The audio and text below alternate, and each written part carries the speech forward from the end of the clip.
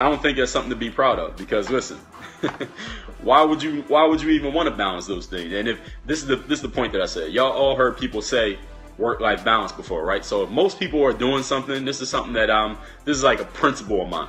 And this is something that if you remember nothing else from this video, remember this. If you see most people saying something, most people thinking something, most people agreeing with something, it's usually the wrong thing. And when I say wrong, that means is the thing that's going to lead you to being more average. It's going to lead you to being part of the mediocre, the middle, that group in the middle.